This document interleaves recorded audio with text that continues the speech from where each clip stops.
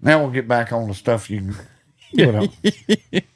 We had a deer I've been watching for a while, or, managing for a while, whatever you want to say. Out here, once they hit a certain age, they start traveling a lot more. Oh, If yeah. you hit that certain age, start traveling to the neighbors. Neighbors whack that son of a bitch. Or get hit by a car. Or, I guess I finally understand what whitetail hunters go through, because I'm just like, motherfucker. Yeah. It wasn't because I wanted to kill it, because I don't, it'd take a huge ass. This is what I was trying to explain to my dad and my brother the other day. It'd take a huge ass deer to get me excited. Like I have, what I feel? I feel good about my shot, and I feel good that we got meat for the goddamn freezer. Yeah. Because I'd rather shoot shitheads than does. Yeah. Unless it was just probably something I would never see out here, never be able to grow out here. But it was a good deer. He really needed another year. I'm going to get all fancy with it. Right, yeah. But the fact that this fucker just roamed over there during rut and And Joe Bob kills him the next day. Yeah, I get it too. I'm just like, God yeah, if you've been damn. feeding the thumb gun out, put $500 worth of protein feed out for that Yes. thumb gun all day. Oh, I guarantee I was like, when, because the other guy's showing me, I'm like, well, tell that son bitch he's welcome. Yeah. I'm going to send him a feed bill up there from the feed store. Yeah. Because it was a damn good deer. It was our first damn good deer, like damn good deer. It was just really heartbreaking that someone else got to shoot some bitch, but that's low fence. Oh, that's what are you gonna do? That's the way it is. Yeah, I don't get real excited about that deer. I tell you how excited I was. I shot a 170 one day. I'm checking yearlings horseback, and I see this this big deer over there, and I get off my horse and I walk out there and I go look at that deer, and well, the wind was. I wasn't even dreaming of shooting a deer, but I just wanted to get close enough so I could see how big he was. Well, I got there and I could tell he was a big old deer, but the wind was wrong. He winded me and he left, went back into the neighbors, into the heavy brush. It was wheat over here. I left, went into Holiday at the Allsup's, got 2 bean burritos and a big red, come back, rode my horse out there to, there was a little old grass knoll where some tumbleweeds was, tied my horse to the tree, ate my 2 bean burritos, drank my big red, and fell asleep. And I'm sleeping there in the middle of them daggum tumbleweeds, and then about an hour later, I wake up and get the sleep out of my eyes. I look up there, and there he is with a bunch of does. Well, I look at him. He's about 225 yards, and I call my buddy Mitch, and I could tell he was big, but I didn't know how big, and that's, you're always worried about ground shrinkage, and I'm not a big deer guy, so I called my buddy Mitch. I said, hey, Mitch, there's a big old deer over here. He said, well, shoot him. I said, well, I don't think he's as big as that deer I seen, the other day. And he goes, and anyway, we go back and forth on him, and I said, well, I don't want to shoot him because if that other one, he goes, well, where are you at?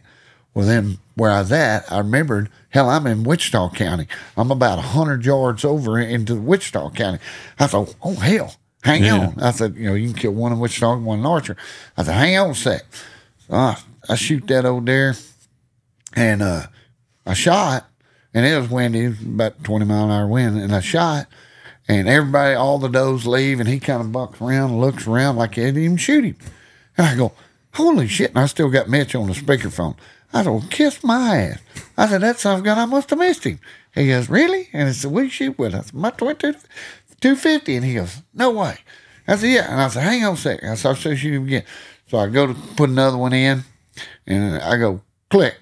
I go, kiss my ass. I ain't even got no more goddamn bullets.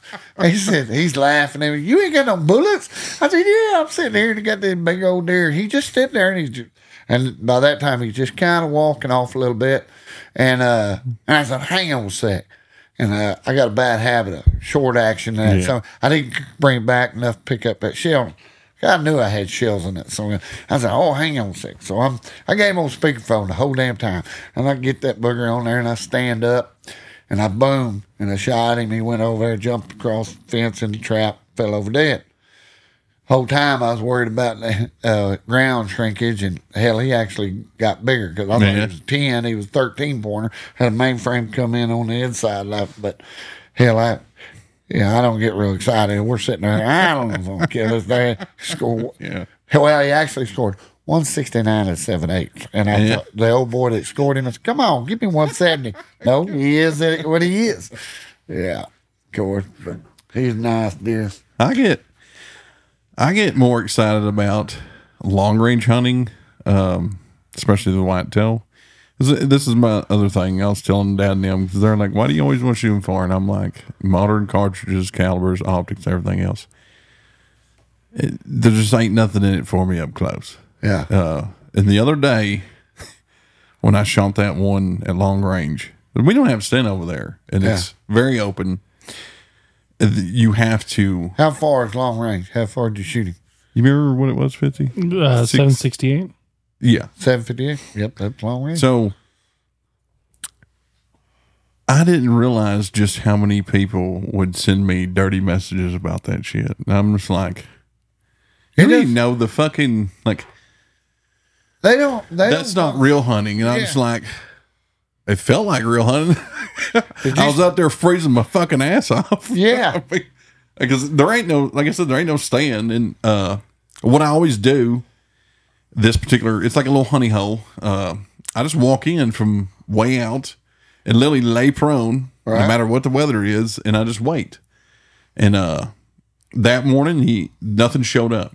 It's, because it was during the full moon. They literally weren't there in the mornings. So I leave, go back to my vehicle, which is parked about a mile away. I get over there and watch the coyote forever, shoot the coyote at like 398 or something like that. Fun times. I'm like, yeah, fuck the deer, the coyote. It was actually one of the biggest males I've ever killed on this whole ranch, which is just under 40 pounds. Yeah, I'll be damned. Big old scruffy male for out here. Damn big for out here. So I was just about to go back to the house and meet Fitzy for a podcast. I'm like, you know what? I'm going to go check the honey hole one last time. So go back over there, and he was there. This one super old buck, been chasing for a long time. He's actually on downhill side. Closest I can get was that range. And I'm, I know my capabilities. I practice a shitload. And that's what I guess these people don't understand. Shot it, ran 20 yards, killed over dead.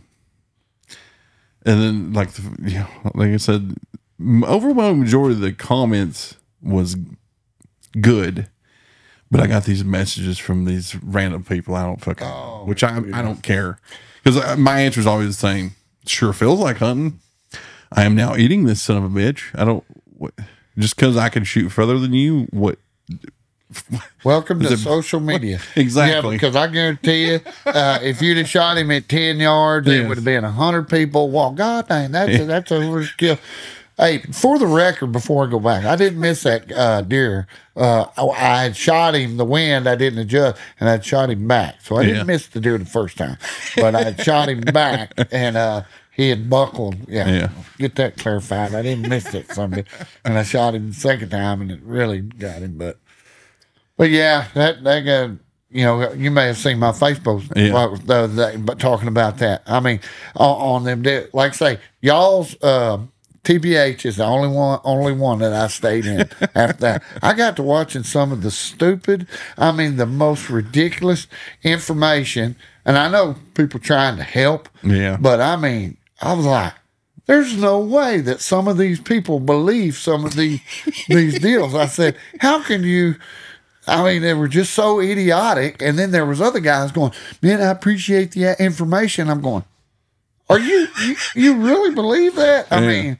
So it's kind of scary sometimes. And on the other deal, on a bunch of them deals, is you take a guy that don't know nothing, know jack shit about cow. He's on there to learn, right? So he asked a question, and that question may have been asked 1,000,000 times, but it didn't matter. I said, the only stupid question is this question that wasn't asked. Yep. And instead of, guys, they go, hey, God dang you dumbass, won't you search that back in and go back? Or they'll go, God, if you don't know that, you don't need to be hunting. Right. And that shit just goes all over me. Yep. Yeah, I know.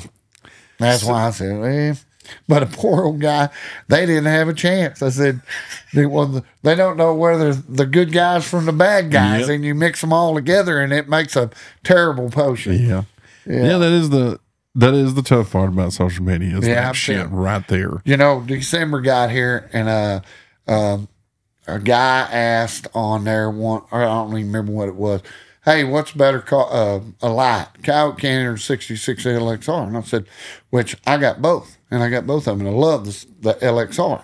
But I don't like the Canyon because it weighs 80 pounds. Yeah. And of course, about 2 months after I got it, some going to quit working. But it didn't bother me. I got 1,000 lights. I bought them to try them out. Yeah. God almighty, Jason Brooks, like, somebody called me and told me, did you see what Jason Brooks put on? I said, no. He said, well, he had a live podcast downing you for downing his deal. I said, all I did was answer the guy's question. And what was bad, before I learned this, Jason sent me a deal to fix my light. Yeah. And I ain't never even looked at it, but he sent me a box and so I put a long post over there, you know, talking, hey, thanks, Jason. He fixed my daggum light, you know, and all that. And then somebody seen that deal and he goes, boy, I don't know why you're applauding Jason. I said, he run you through the ringer on this. I said, what? He said, yeah, go watch this. I said, no, I ain't got no time to watch it. Yeah. But I did delete my post after that, though. God dang. I said, if you're going to be a company owner, you got to have some pretty thick skin. You're damn sure and if better. something as little as that stirs you up, yeah. He didn't say nothing about the 66 LXR, which is what I said I used over on other lights. Yeah, you better have some thin skin if you're going to have business in this game. Well, this day and age in general. Retired me from Facebook for all of December. I said, are you kidding me? I noticed you got real quiet there. Well, I got off of it. I was going to take a hiatus for about a week, and then I got to where I liked it. And then and if I tell you what, if it wasn't for, you know, January, February, March, I got to keep up with all the hunts. And so I'll get on. But I guarantee about April 1st, it's probably going to go back off. Yeah. I envy you. Yes, it was pretty relaxing. Kelly goes, my wife, she goes, you going to get back in? I ain't missed it a lick. Not a lick. Yeah. I guarantee you. But everybody thought I died. I kept getting, I kept messaging her on, hey, everything all right? Yeah. I guess they thought I put a gun to my head because Jason Brooks was downing him. Oh, Clay, you going to be okay? Yeah.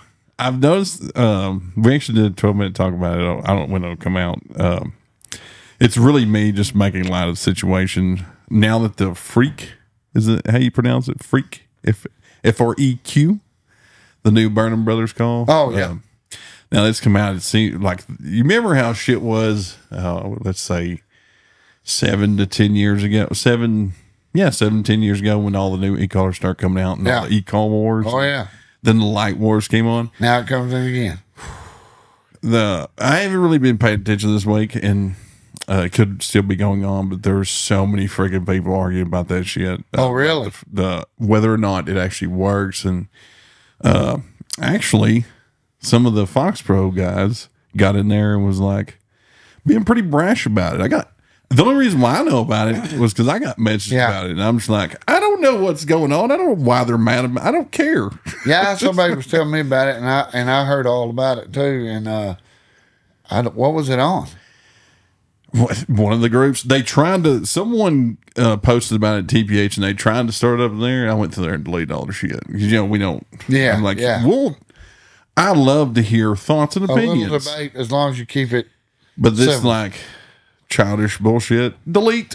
Just get rid of all of it. I'm not going to play the name calling game and bashing everything else, but I want to say whatever one of the other groups, like they just, a lot of them just let it go. And, Wild West. Yeah, and it was, again, I'm just like, man, this feels like 7 to 10 years ago all over again. I'm telling you. People when Lucky Duck started coming out, it was that. It's always a piss contest. And I'm like, hey, boys,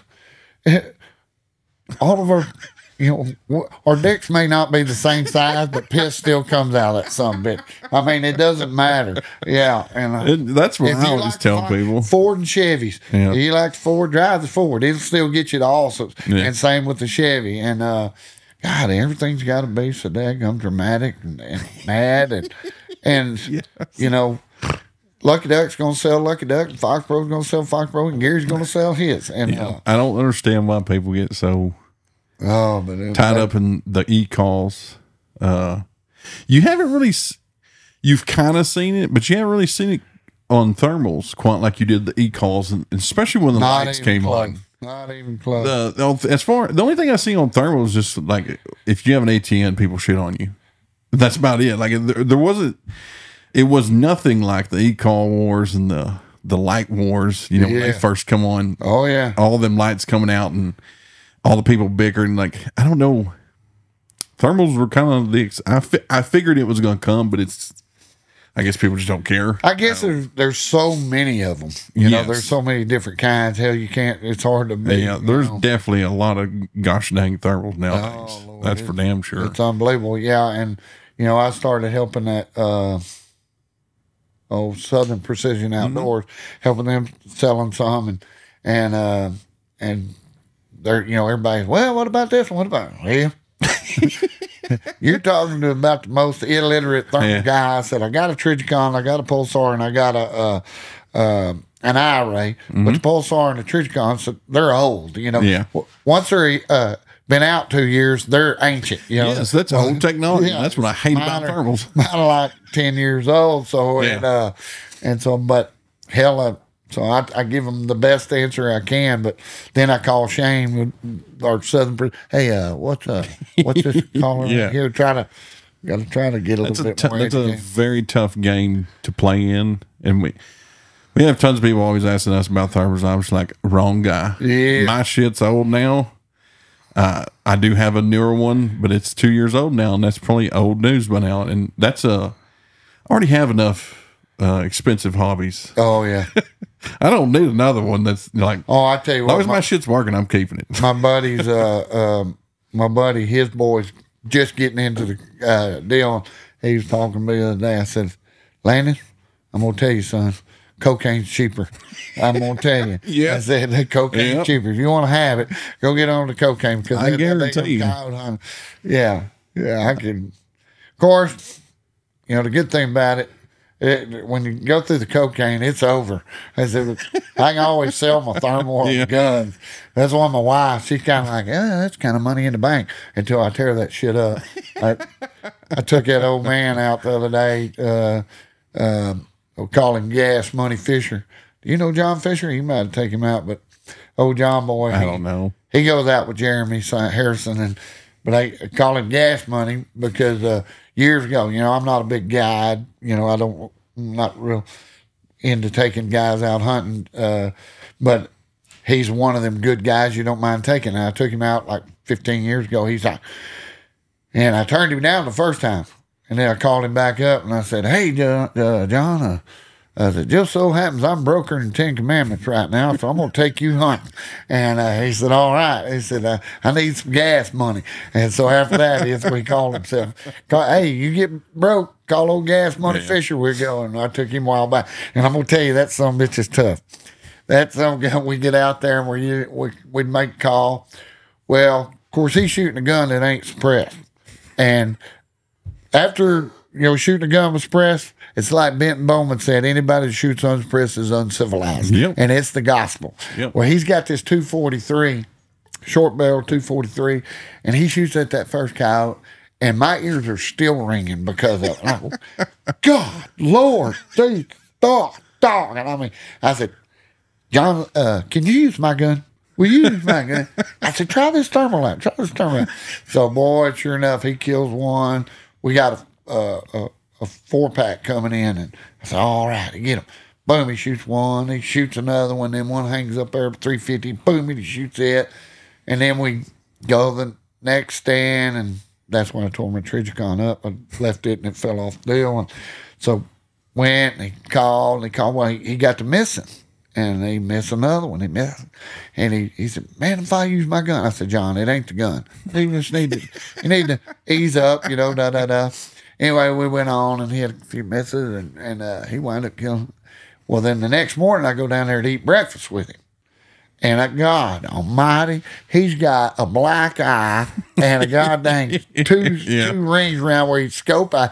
Well, I had forgotten. I don't like shooting with the I don't either. eye cup either, so I take it off. Well, he wasn't used to it, and that son of a gun had scope eyed him on that first one. And I go, God dang, John, why didn't you tell me? He goes, well, I just didn't want to, you wanted me to use the gun. And I said, well, no wonder you was missing. Yeah, it was getting kind of hard to see through the blood. I was like, you tough old son. I mean, it gashed him twice on there. That's what Tim Spike did when he was out here with the Tridge car. Yeah. Because I don't run the boots either. Yeah, I don't either. And I was watching him when it happened. I'm like, oh, you're regret that. Yeah, I just forgot all about it. Didn't even tell it. Yeah, as far as especially guiding predators, anybody that guides coyote hunting, especially like fox country, it was different. Like it's fox country. Yeah, cat hunting, I could get behind the guiding cat hunts. I wouldn't offer a bunch. I just offer one.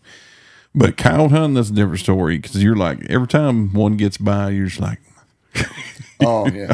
Well, and to me, my time's valuable. Your time's valuable. You can't charge enough to make it worth it to you. You better be doing it, which I don't know what other people charge to guide coyote hunts. I would hope it's worth their while. Cause like, to me, like I'm looking at it from like a standpoint, like we're using my vehicle, my rifles. Cause if they ain't shooting suppressed, I wouldn't allow it.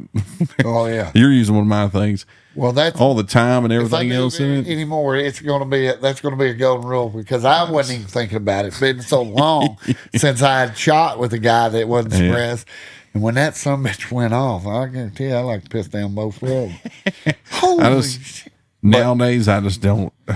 But yeah, the misses is one thing. But then on the other thought, we get aggravated on that part. Well, then they get aggravated when you can't put them on coyote. Yeah. And that's the deal. You know how fickle coyote hunting is. You may go 3 days and never see a goddamn coyote. And everybody thinks, well, you killed 430 coyotes. Yeah. You got a coyote under every tree. Yeah, you can go out anytime, get on top of them. You don't realize how many times I went out 12 hours and to get one coyote. And because somebody asked me that, I said, listen, it's just like this. I said, when a guy scores a touchdown, he's going to dance in the end zone. Mm-hmm. When you fumble or you throw an interception, he's not going to the house and bragging about that. Exactly. I said, so there's a lot of them negative days. I promise you there is. Anybody's being honest, anybody coyote hunts a lot being honest, they'll tell you the truth. Like, it ain't always winning. I don't care how fresh your land is and all that stuff. It ain't always win. Way more negative days than there are positive days. I can guarantee you that. But that's why we keep going for that one day. It's like a drug. Yep. It's kind of like my buddy. He goes there every time we go golf. Mm-hmm. Old Dwayne, we call him the shrub. He's about that tall. His family tree was a shrub. And the old shrub will go punt. Every time he goes to make a putt, he'll say, this one's in the hole. And he'll go and he'll miss. And he'll do that like 30 times. And then that one time it makes it. He called it. I told you it was in the hole. I told you it was in the hole. Yeah. Yeah. That's coyote hunting summed up right there. I guarantee you. Right. But you was talking about that, going back to that deer hunting a while ago. I'll tell you funny. I've always kind of had a fascination, like most outdoor men, with mountain men. The old mountain. Jeremiah Johnson, my favorite show in the world. So I've always wanted me a 50 cal Hawking rifle back. Well, my farmer that does my farming, it turns out he's been going to them since he was born. Him and his daddy and his family. And I said, no shit. And I said, he goes, yeah, matter of fact, we're going to one next weekend. I said, really? Where's it at? And he goes, Chickasha, Oklahoma. I said, listen, if I'm going to a mountain man rendezvous, it ain't going to be in Chickasha, Oklahoma. It's going to be in the mountains. And but anyway, he wound up buying me a 50 cal Hawking rifle, brought it to my house. And I was, man, I appreciate it, man. It's a cool old stick. And, then a week or two goes by, and he goes, hey, you shot that rifle? I said, not until I get some instruction on this bitch. I ain't going to look like no Bugs Bunny cartoon, old face blowed up. So he come by there one day, and we loaded it, and boom, and we shot it, and he did all that. I said, all right, good deal. Now I'm ready to kill something with it. So I go out one day, and I'm going to go rattle some deer. And I get out there, and got a dog, and I rattle up a big old weight point. All right. I got him in my sights and went, pew.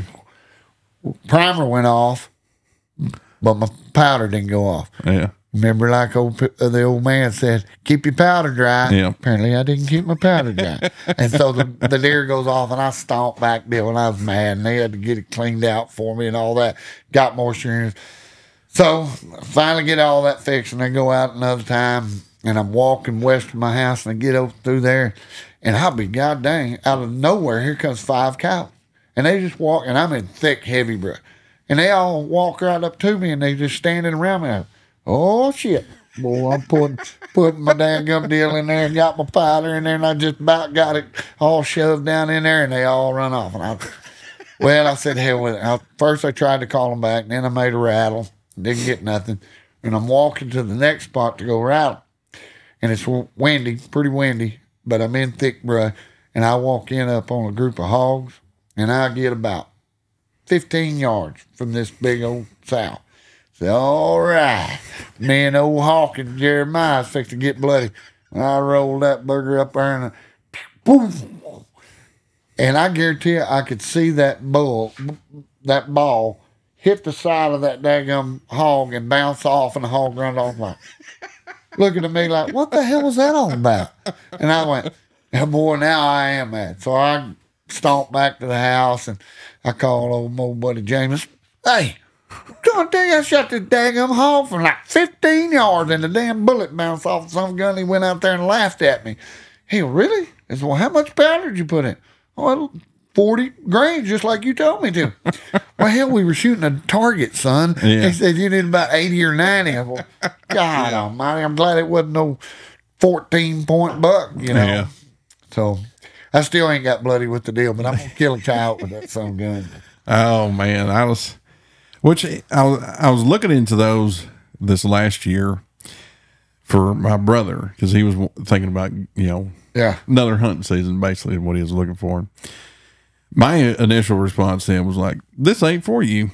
It's like he's not technical whatsoever. Like he's just like, bullets going gun, pull the trigger, gun goes boom.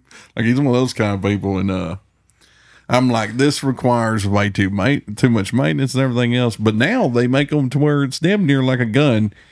I think it's Federal's making literally everything's within a cartridge, almost looks like a shotgun shell. Really? You load that in, then you just drop the bullet in, and it's separated. Oh, no. That's not the way I want. I want the old, like the old. Matter of fact, and I was going to do the flint. Mm-hmm. And of course, he said, you want to start the percussion first, then work your way to the flint, because you'll get some goddamn magic. And, sometimes it will and sometimes it won't. But I think it'd be cool, but at the same time, it's like, oh my God, that's a. Yeah, it's a novelty for damn sure. I don't want to make a living out, because, like I say, I done went out twice. Now I'm by this time I'm in the creek trying to catch a deal, because my family's starving. We ain't brought home meat yet. Yeah, so. I'd rather go. Well, I might be skewed because I used to back in the day I shot a lot of bow. I'd rather have a bow than a musket or whatever they call those. I damn sure don't want no bow. I don't want no bow. Oh, I don't. God dang Indians are eating government cheese because of them damn bows. I don't. I hate bow.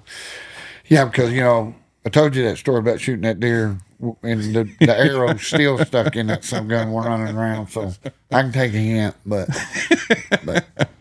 I'll tell you what. I entered that.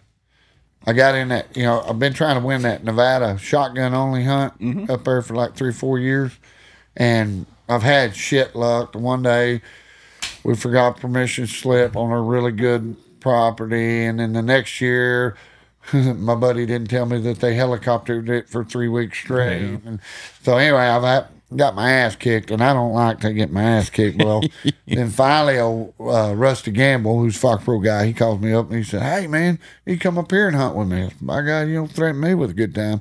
So we hunted it this year, and but I was, my favorite shotgun shell is Remington number 4 buck.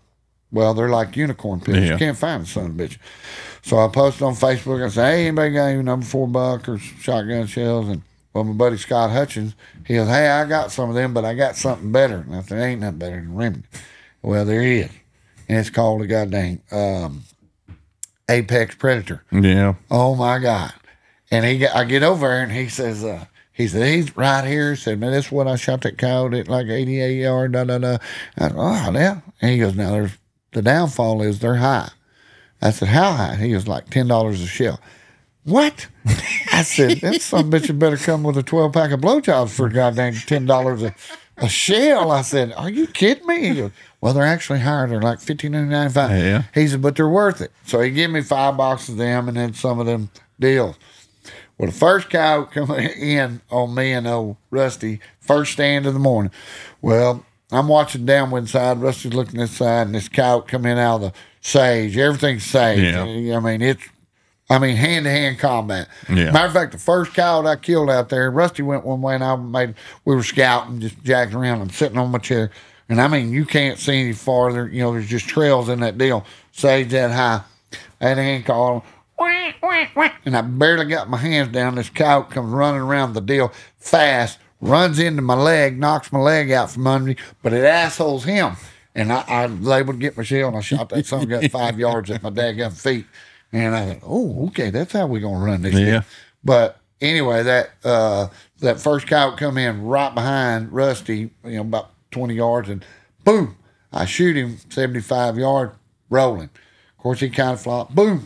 I'm at that old zombie double tap method, Oh yeah. Sure. Yep. So I shoot him 3 times, then I go, God damn, that's a $30 goddamn cow. I forgot. Yeah. So after that, I put the $10 in the pile, and I put them $2 back behind it. Oh yeah. But hell, I shot one at 105 yards and shot 4 at 80 yards. I mean, that some bitch is deadly. That one I shot out there at like 105 yards, he come up downwind and he stood up on the deal, and all I could see was his head. Boom, shot his ass. But yeah, that if you're going to get in a shotgun hunt, man, that apex predator it was just 2-shot, but they say that that 2s and 4s mix is really the load. Yeah. I'm fixing to get me a bunch of it because I'm trying to figure out how I can put a thermal on my damn shotgun. On my shotgun. I guess I could just. I was looking at my shotgun, and it's got 4 holes, and I wondered if that wasn't for a rail. What shotgun do you have? Huh? Stoger. They make rails for that, don't they, Vince? Stoger? I think so. They should. If it's tapped, they don't have it. Yeah, I think it's got 4 holes. It looked like it had, and I bet it was. I'm sure there's a rail out there for it. But boy, it'd be a game changer. Them old cows, let them come in. Because with thermal and total darkness, the hamburgers get all over you. And, well, you know how hard it is, right. Coyote in close on you right on there. The thermal. Yeah. You can shoot 3 or 4 of them sun guns real fast before they get out of range and let the shot rifle go. Yeah. But sound like a plan. We're going to try it. The only downside of that is, which most of them nowadays should be able to handle it, but I'd be sure and check into your thermal. Some of them won't handle that 12 gauge recoil. Oh, yeah, I didn't think about that. The electronics and shit. Yeah. I would definitely look into it. It would suck to chew up a $100 thermal. And, it should be a thing in the past, but I don't know. I don't follow thermals worth of shit. Yeah, that may be interesting. If you have a good warranty, I'd throw it on there and try it. Hell, I got that pulsar that it's 19 million years old anyway. I tested it out on it. I don't think you can tear that son bitch up. It's been through the ringer. I have dropped it. I've drug it. That's been a pretty good. I say it's mine. It's old Benton. Benton, he's one of my sponsors, I guess you could say, because he comes down and hunts with me and leaves all his shit there. So I got I got 2 of his vehicles. He drove. He got, he's got a contract. He mows a bunch of the highways up there in Virginia. Well, he rolls in from Virginia with this orange truck, and I mean like orange. And hell, he just left it there, and hell, out there 2 years. And I said, hell, I'm gonna start this up and drive it. Hell yeah, drive that son. Hell, that hunting wagon. It was out there in the woods in New Mexico for like 3 years, and he forgot all about it. Yeah, so that's what I say. I need about 10 more friends just like him. Yeah, that'd be all right. Yeah, hell yeah. But but now that shotgun hunt, it was a cool deal. Well, do you prefer daytime over nighttime or nighttime over daytime? I wouldn't really say I had a preference. I really don't. I mean, it doesn't. It depends on the feel. Some nights I love going all night, but no, I really couldn't say I liked either one even more. I like them both, but I like the daytime because you're not nearly as tired. But I don't ever sleep, so nighttime ain't that bad anyway. Right. I don't like nighttime from 7 to 10. Right. I'm getting up at 10. Yeah. Yeah, that's when the sun goes down. It's usually when I go down, but I don't give a shit who you are with the thermal game. Used to, if you ever seen anybody with killed 30 coyotes, it was something. Right. Nowadays, everybody kills 30 in a night. Yeah, it ain't no big deal. So anybody that says thermal doesn't up your game, they're liars. Right. Yeah. So does it make that big a difference? Well, duh. I said, look on Facebook and see how many goddamn 30 piles you see. Yeah. Every night somebody's killing 30. It ain't no big deal. Yeah. So I'm assuming you would much rather run thermals than lights nowadays. Oh yeah. Yeah. I mean, just out of ease. Well, it's just better. Right. I mean, you don't have the. Yeah. It's just. I don't give a shit who you are. It's better with thermal and suppressors. The coyotes, they're in trouble now. Right. Yeah, because used to you shoot one and that big boom, their ears are ringing. They're getting a grab ass going too. And but now, shit, you can shoot one and he'll come back, shoot another one, shoot another. Well, like that night I killed them 8. I killed 3. And I'm sitting there keep calling. They come in, kill 2, kill 2, kill 2. And I mean, they just, and if I'd have I'd have killed 10 if I'd have had 2 more bullets, but I only took 8 bullets with me. Yeah, I think sometimes people stop calling way too soon. Yeah. And I'm always, and that's where I go back and forth. I don't like predator hunting with a thermal. I like having a thermal. Yeah. Oh, yeah. I don't, I won't. It never fails when I don't carry a goddamn thermal. We need a thermal to find something or whatever. At least a hand scanner. I just don't like shooting behind a thermal unless it's pigs, because it's pigs. I don't care. And I think it has more to do with how my eyes interact with thermal. Like that's why I probably never really favored it that much.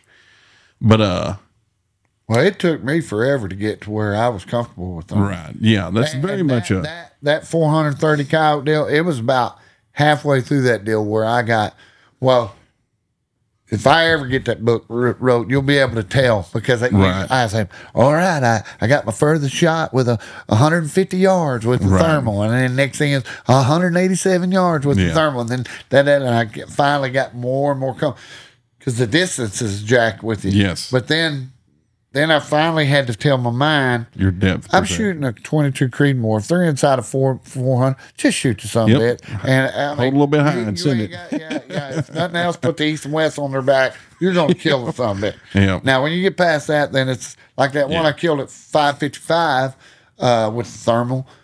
I shot the first time, I overcompensated. I shot way the hell over him, 2 foot. But with the suppressor, he didn't even know I shot at him from that far. And then the next one, I dropped her down and whopped his ass. But it's thermal, lights, whatever the case may be.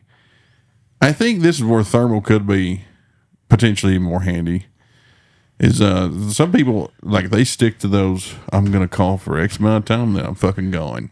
There's been many a times over the years. I'm not going to be like this happens every fucking time, but over the years, there's been many times where I just kept calling and coyotes kept coming. It's just sometimes when they're on, you just got. If you're in the area that holds enough coyotes, just keep calling.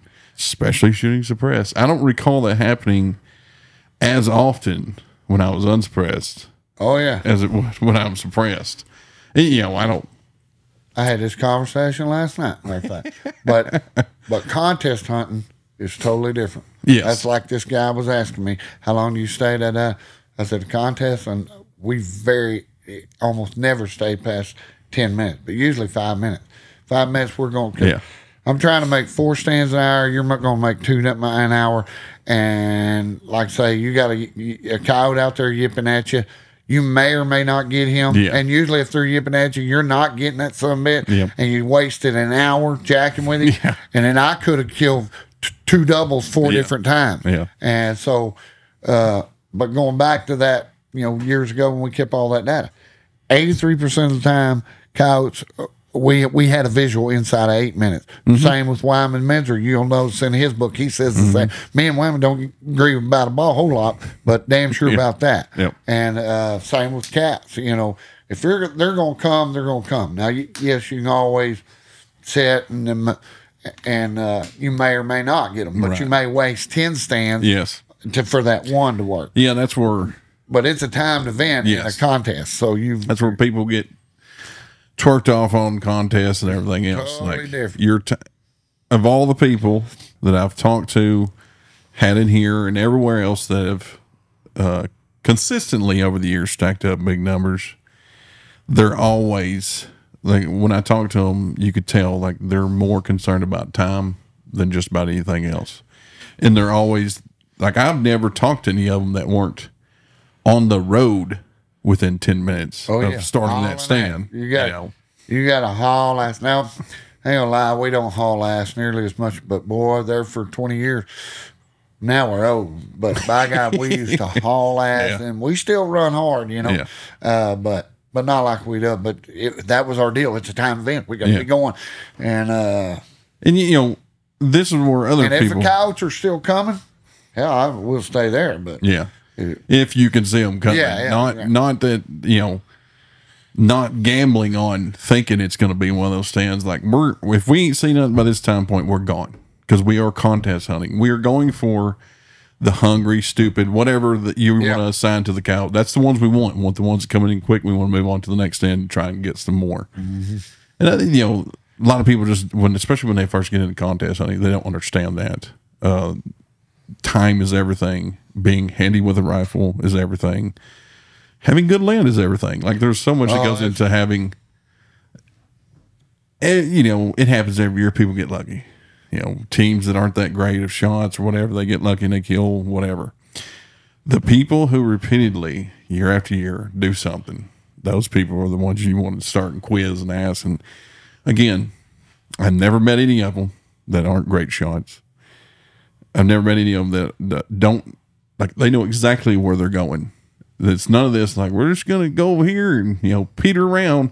No, they exactly know where they're going, and they're moving on to the next stand within 10 minutes. Like, some of them will be almost to their next stand within 10 minutes. Like, they're going.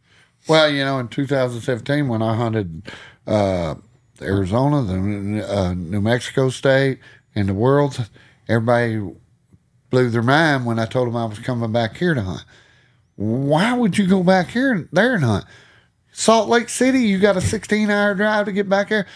Because I'm going on my knowledge. Yeah. I don't have no wasted deals. I know where my coyotes are. I know where everything is. Yeah. And I'm betting that my knowledge of my land, of knowing it, will make up the difference of the next day. And it worked, Yeah. Well, except for my big mouth when Nathan had kicked my ass. But but just like I told them, I said, y'all know where everything is there. You don't have no wasted time. Yep. That'll make up the difference. Yeah. And, I mean, think about it. If you want to be successful at contest hunting, you better know your land very well. You better have access to quite a bit of land, depending on how many contests you want to run. And, and when you enter into like the world, and when they call the worlds, something like that. If you think, I'm going to go hunt in a different state, well, how many trips are you going to go up there to start scouting? If you're going to be successful, you got to make bunches of them. That's the trick. And I tell this to everybody, like, I get asked this question a few times a year. Do you think you can go so-and-so place where, insert wherever it's hard to kill coyotes, and kill a coyote? Well, I'm sure. Well, how long? I don't know. Well, how long would it take you to kill a coyote at your own house? Half a day, sometimes 1 hour, sometimes 5 minutes. Yeah. Some days I can walk outside my back porch, kill a coyote. But I'm going to know my home turf better than literally anything. Yeah. And home court advantage. Yes. I'm going to tell you. And That's what I always give Al Morris hell about. When he said, why don't you come up here and hunt the real hunt? Quit hunting them junior high hunts. I said, well, it's easy to hunt your own backyard. I said, that's home court why advantage. wouldn't you want to? You're going to talk shit about me that I got to go up there? Yeah. It's fun to go. It's fun to go explore new land and hunt kind of as you go and you're scouting and looking at the land. Oh, this looks like a good spot. Let's make a stand here. But if I'm entering into a contest, that's not how I want to enter that situation of going. Yeah, that's tough. Always, and it never fails. You'll make a stand somewhere because it looks good, and you go like another mile or half mile or quarter mile, sometimes 100 yards.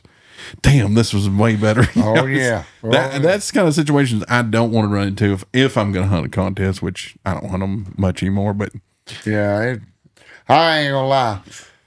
This may be my deal, my year. This, I'm gonna try to win. Because like I say, I've never hunted San Angelo much. I'm gonna try to win most coyotes on that some gun, but I may be done. I mean, local hunts. I mean, Texas, around. Hell, I've hunted every hunt, but I like going off. yeah, I hunted Nevada and I hunted Wyoming and I hunted that. Even that Beaver, Oklahoma hunt was a good one. And that was a funny deal. I hunted with old Hunter Rigdon, old rooster, and every time I'm hunting up there, his land looks like this right there at Parrington. It looks about like this table. And it's real green up there this year. Yeah, we got up there to the sign in, and Dane Drake, this old guy, Dane goes, he goes, yeah, I tell you what, all these guys are going to go hunting. People are going to find out that they're going to go to places that they usually hunt, and they're going to find out that it's growed up, and they're not going to be able to make them spots. And then we got back to the weigh-in that next day, and he goes, remember I told you about all them people? Turns out I was that guy. Oh, I know Dane grass very up there, well. they had 41 inches in a daggum a month. We actually, I went pronghorn hunting with Dane. Oh, yeah? Last year, me and Dane cow hunted a lot together. Yeah. Last year. I think it was last year. Might have been the year before. But anyways. That's the first time I met him. Well, actually, I met him a million years ago over at Elk City, but shit, I can't remember my wife. I walk into the next room, but he was the shit out of old Dane. They was, he asked me to come hunt that one. I was actually trying to. We had something come up. Yeah, that's right. Yeah, you would. Yeah. But no, after I shot my pronghorn, the ranch was always looked badass for cow hunting. Yeah. And I'm just like, we're done. Can we go make a few stands? I hate to be that guy, but I just want to call this beautiful country. Yeah. Same thing. I'm just like, well, we could have just brought BB guns because you're not going to be able to see a goddamn thing unless it's right. That ain't no shit. It was. He said it was pretty rough for everybody. It was wild. And hell, I didn't even remember how many we killed. It wasn't many. But I don't remember us seeing very many. We had 3 come in on the first stand. I missed one that I shouldn't have, but Hunter wiped my ass and shot some that's running, and kind of come into that right where you can't get turned right and we're in the wide ass open, but still should have shot some bitch. But yeah, we didn't do very good. And this may be the draw for other people. That's the one thing I don't like about contests is you don't get to pick the day you're hunting. Yeah. They pick it for you and it doesn't matter. And I'm not one of those guys. I used to be. Whatever the weather, we're going to hunt that son of a bitch. We're tough. A couple years ago, I'm just like, if it's bad weather, I'm not hunting. I don't care. That's going to be this weekend, I think. It's supposed to be goddamn 20 degrees with 20-mile-an-hour wind, and it's a good thing I got me a bunch of that new Sitka shit my buddies give me. Oh, man. I wore that shit out the other night. I was going to make a stand and make sure my gun was on and all that. So I put on them Sitka bibs, and I love them so much. I wear them around the house naked underneath it, I mean, it's got that silky shit in there. I guarantee it gives me a hard on walking around in. And them servo guns, but so I took it out, and God, and I had the jacket on too hot. It's got to be pretty damn cold before you wear that stuff. Yeah, is it the whitetail suit? The whitetail line is it's duck, dude. I mean, okay. Yeah, I know what you're talking about. Yeah, it's what the hell they call it? Cost, I think the bottoms cost, the bibs cost like $6.25 and the jacket was 5 1/4. I've got the whitetail suit, which is kind of the same thing, but it's a real quiet outside. Well, that's the way this one is. Okay. Yeah, because it's real soft leather until you get to the knees, and then it's slick. Yeah. Which is great because I thought, well, this is going to be a cockaburr grabbing son of a bitch. But when it down low, it was good. Oh, I got one of those suits. Whoever designed them deals was Hunter. Yeah. Because that jacket, I love that son of a bitch. I've got one of those, and I've worn it maybe 3 times because it had, like you said, it has. Got to be pretty damn. I don't like being Stay Puft Marshmallow Man, not being able to move. I'll sacrifice some warmth to be mobile. Yeah. Anytime I'm predator hunting. That's why I like Whitetail hunting's a different story. That jacket I got, it's not real puffy, right? Like that. And then I got another one that's just a windbreaker. It's kind of a wind, but it's loud. It's not really for. But boy, it's a warm. First time I got it, it was sleeting, and I went out with 25-mile-an-hour wind. I was rattling. Shit, it was good, but like I say, it sounded like it was hitting a tin roof. Yeah. That sleet on it. Yeah, I like a lot of Sitka base layer shirts and outer jackets and stuff like that, but I wear mostly Kuiu pants. To me, Kuyu's got the pants figured out a little bit better than Sitka. Never even heard it. I didn't even know what the hell Sitka was. Yeah, if it ain't Magellan, I didn't have it. Hey, I tell you what, Magellan's come a long ways. I wear Magellan shirts 24/7. They got them real thin. They're made for fat boys, and I love them some bitches. I mean, I work in them every day. Hell, I went up there a couple years ago, and they had after deer season over with, they have them sales, and they were like $10. Yeah. I loaded up on them some bitches. I still got a lot of Magellan pants. That's what I wear a lot of Magellan pants. They got them zipper pockets right here, and they're deep, so I can put my phone in there when I'm riding horseback. Yeah. I don't lose that some bitch. Yeah. I'll tell you what, Magellan nowadays has some pretty good suit. It used to be just like optics and rifles and everything else. I used to buy a bunch of camo and test it out. Yeah. Because I wanted to know and everything else. And that was one of the things I just had to put aside. I'm just like, Jesus Christ, this shit's all getting way too expensive. I got to stop buying something. And camo was it. But used to, you didn't have many choices. You had like walls. Oh yeah. Carhartt if you was rich. That wall will save your life. Yeah. But nowadays, like Academy and Magellan will be Academy most of the time. They'll have so many different really nice suits nowadays, especially at the price point. And then there's so many different options out there nowadays, especially online shopping. And after the hunting seasons are over is the best time to buy the shit. Or during the summer, they sell that shit for hardly nothing. I mean, you're talking about 40 to 60% off. Oh yeah, which is a pretty good deal. I mean, but I will say, I used to be just like most other people are. Probably gonna listen to us talk about Sitka like that shit ain't worth the money. Blah blah blah blah. It is expensive, but it's worth every goddamn dime in my opinion. Because on the real cold days when you'd have just so much shit piled up inside them coveralls and everything else, you can't even move and very immobile, and then you get hot as shit and you just start sweating. There's nothing you can do other than start stripping off clothes or just sit there and sweat. All this new performance gear, all the layers and all the ways you can, like my favorite jacket, you can unzip here to where you can breathe. And then, like I said, the Kuiu pants I wear, like my cold weather ones, all the camo and all the shit I would wear, and you wouldn't have any mobility or anything else like that, and you're still kind of cold.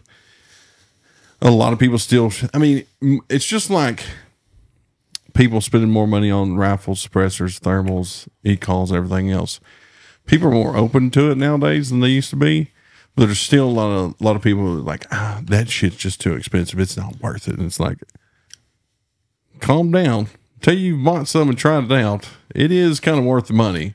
I mean, yes, it is expensive. That's an investment. That's not something that I'm gonna, like any of my hunting clothes nowadays, I'm not gonna go work in that shit. I'm not gonna go weld in it and go fix fence because I don't want to tear it up. I want this shit to last me forever. And for the most part, I bought my first sets of Kuiu and Sitka 4, 5, 6 years ago, and they're still with me. And it's because I don't go work at them and everything else. I only use them for hunting and all that shit, and they are worth it. Just like suppressors are worth it. Just like modern All modern equipment's working. Yeah. The new rifles we got nowadays. I mean, the game has changed, and yeah. I'm not paying $500 for a bib, but you'll spend $5,000 on a rifle getting made and all that. Yeah. If it's that big of a difference, you'll make. And whoever come up with the sickest stuff, like I was saying a while ago, they're hunters, because I love some of the stuff that they fit better. They're not dragging the ground, or the coats ain't real broken. They've got all kinds of different kinds, and you can, with new performance fabrics, you can wear less clothes, so you can stay more mobile. Well, that's what I like, especially daytime hunting. You're trying to move, relatively quick, even if you're not contest hunting, in between stands, so you can put in more stands during the day. Any little thing I feel helps, meaning like I'm not taking off and putting on a bunch of shit. I'm not getting caught up in everything, because I'm wearing streamlined clothes that keep me warm enough on stand, but I can unzip them bitches when I'm rushing back and forth in between stand. And if you're sitting in a rack and they got a 20-mile-an-hour wind and it's 25 degrees, you'll go, man, I'm glad I bought this song. Yeah, because some of that camo, that wind just don't. It cuts right through it. Yeah, that's definitely the difference between like old school shit and newer shit, is the performance of it and how well it works. And then like you start looking into, like I said, these systems that they have nowadays, the base layer, the mid layer, and the outer layer, and all that shit. And then like Sitka does, you have your duck hunting lines that are very specific to duck hunting. Your whitetail lines, it's more specific to sitting still. I only get out the whitetail shit when we're nighttime hunting out of a rack, and you're just gonna be sitting in the rack all night. On these big ranches where we're not getting in and out. Any other time, like I said, I wear a bunch of Sitka tops and jackets and Kuiu pants, because to me, in my opinion, Kuiu has the most comfortable pants in the world. I don't. I'm gonna check. They got it figured out. Kuiu, which it's online only, but they just recently opened up a store in Dallas. That's first. Is that correct, Fitzy? That's the first and only brick and mortar they have is this store in Dallas. It's online only, though, which they make it super easy. Like all the different. Damn. They have different thicknesses of pants for different jobs and all that kind of shit. How it goes. But I don't know. It's like going back to the Magellan shit at Academy. Even those suits nowadays have gotten really well, and they've gotten to where, which you have to hit it at the right time of year, because it is a big box store. They get rid of shit during certain times of year. The best, what I found used to, was as soon as like dove season rolls around, get to Academy, because they'll have everything in stock. You'll be able to get all the shit together. Whereas like late in the season, you have this mixed matched shit's missing in sizes and everything else to sell. Well, that's usually the way I am. I'm like my wife. After Christmas, all the Christmas light shit's on sale and all that. She'll go in there and she'll stock up with all kinds of that stuff worth of money. Well, now I'm that guy. Oh, yeah. All right, we're going to the Academy. I said, deer season ended last week. We're going to the Academy. Yeah. We're going to get all the gloves and the caps and the socks and the boots and, everything real cheap. And that's the best time after hunting season's over. That's the best time to buy anything for the following year, because everything's going to be on sale. They're going to try and liquidate it and get it out of the way to make room for all the new shit the next year, whatever. And then also, like, a lot of big box stores are seasonal. So, like, they'll move this shit out and put in, like, fishing shit, whatever the case may be. But it's also, I've also found that not every Academy, not every Tractor Supply, not every, you name it, big box store is equal. Some places you go to, like their academies will have a lot more shit, a lot different shit. Whereas like our academy is a joke. They don't have shit for selection. Whereas I've been to like San Angelo, mid hunt season, they have tons of options on camo and all those. But I don't know. Buy the shit when it's on sale. You can save a ton of money. And you ever go up north hunting any? Out west?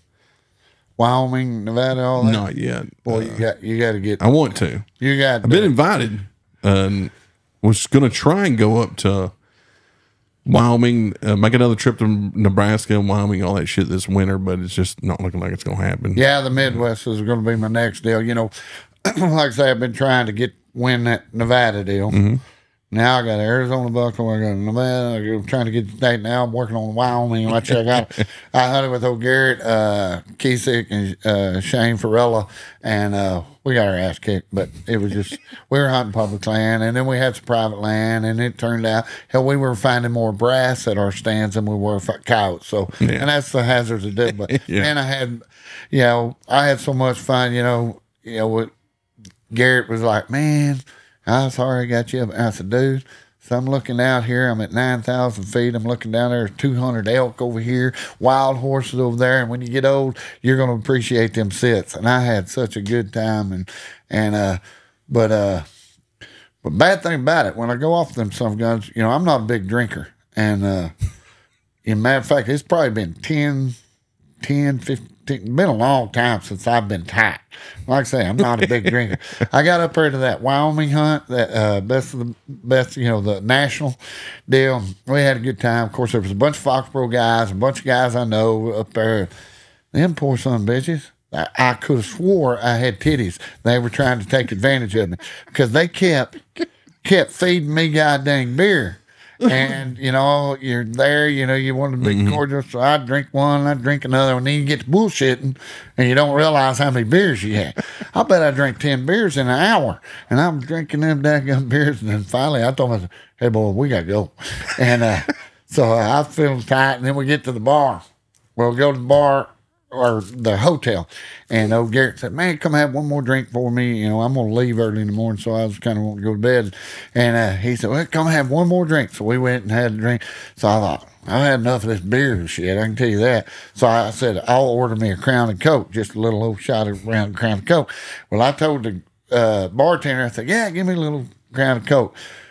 Well, I think she was trying to take advantage of me too. She comes back with a goddamn Crown and Coke big as that sun gun right there. And I hit that sun gun. Well, it wasn't very long. I got to bed. I don't feel so good. But what was funny, the next morning I get up, of course, I don't ever sleep, and it's like 2:00 in the morning. I'm ready to leave and getting all my stuff. I look down there underneath my door, there's a number. It's got a guy's name, Mike, so-and-so, and I won't say, and I'm almost tempted to call this guy right now. And one of these days on a podcast, I'm going to call this guy because it said Mike and had his number, had his email, and his whole deal. I said, who the hell is this guy? And I put it in my wallet and then go home. I get the next day, old Garrett calls me, hey, did you find a number underneath your door? I said, yeah. I said, who the hell was that? He goes, not 5 minutes after you left that bar, the bar up there, this guy comes in. And it turns out he is from California. And he is the #1 Joe Biden supporter in America. And of course, we kind of rode with it. And he said, well, you just missed the best Joe Biden supporter. And he said he went on telling he lived in Nancy Pelosi's district and tells all the accomplishments that she done. I mean, and thank God I didn't meet this guy, but I ever since. So he said, well, yeah, Clay Reid, he's in room 123. And so he come to my room and knocked on my door. I was already out, thank God, trying to meet the next great Joe Biden supporter. And so one of these days, I'm going to get the deal. We're going to call it. So, yeah, this is Clay. I heard that. Is this Mike? I said, I heard you were an avid Trump supporter. And see what kind of reaction I got out of this guy. That would have been hilarious. Oh, man. But yeah, I had a great time up there. Stacey Morris, Clay Owens, and Rhett Mayhill. But man, it's that wind up there will kick your ass. Yeah. I mean, I couldn't. But it was so weird because we hunted like 50 miles west, and at Rawlings, the wind was blowing like Mach 5. Then we get over where it wasn't that bad at all. And it just 50-mile difference. And we're out there in a wide ass open, but it was cool hunting that, going off and hunting. So far, I'm sure I've asked you on this other podcast, whatever. So far, what has been your favorite state to coyote hunt in? Definitely Nevada. I like Nevada. Nevada is matter of fact, I'm trying to buy some land up there. I would love, because I found a place up there, north of Wells, Nevada, 680 acres for $119,000. That's pretty good. Yeah, I mean, you ain't gonna find that around here. And I'm like, wow. And it's northern Nevada. Now you get into that southern Nevada, it gets hot. I'm not into that, but you get north Nevada along 80 up through there. It's just cool country, and it's coyote country, and there ain't nobody there. Hell, like Wells is one of the biggest, cities along through there, and it's got 1,100 people. And then you go to Elko, and it's got about 2,500. And there ain't nobody.